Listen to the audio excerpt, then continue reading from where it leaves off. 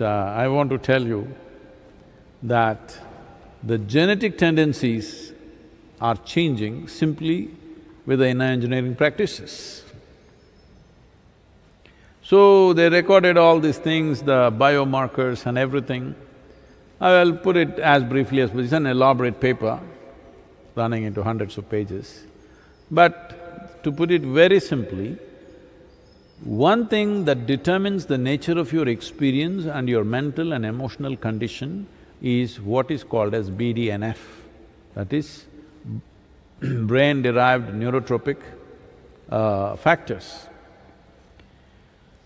So the BDNF is higher in a positive way, threefold, 300% in 90 days. I can imagine how you guys were before you started.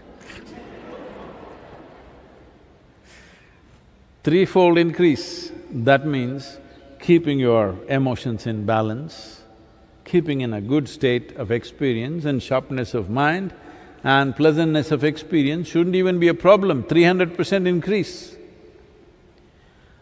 There is another dimension.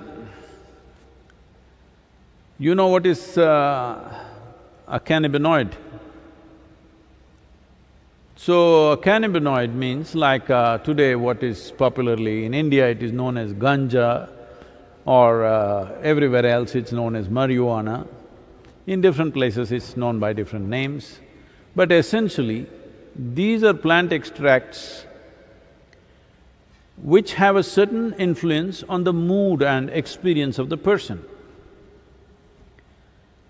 But there are millions of cannabis receptors both in your brain and across the body.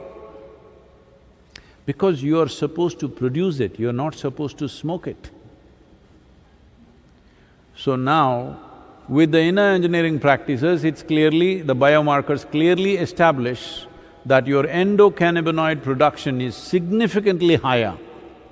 That means you are stoned by yourself. You don't need any outside help. But the impact of the endocannabinoids compared to the cannabinoids that come from outside are very, very different. It makes you intoxicated and super alert at the same time, because along with it, certain other secretions happen. And the 230 genes which are fundamentally responsible for your immune system are also highly enhanced with 90 days of practice. See, not a single case. Till now,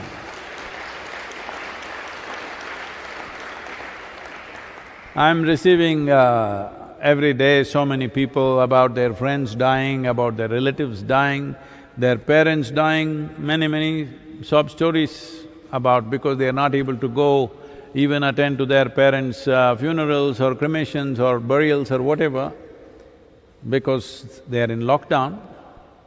So, lot of stories like that. But till now, I have not heard, at least it's not come to me, because generally it comes, not a single meditator who's done inner engineering programs and practicing has… they're not dying.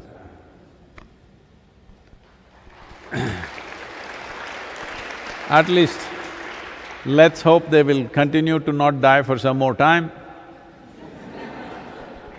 But at least till now, there's not been a single information to me that someone who belongs to our, regular practitioners have died anywhere, they have not. That may not be the only reason, there may be many other reasons, but definitely your immune system is higher. Now it's no more… we always know this, but unfortunately, it has to come from America. So, from the laboratories in America, from the top universities in America, it's coming that clearly they're saying 230 genes which activate your immune system, they're all elevated because of the practice. So, there is enough evidence now. I am a living proof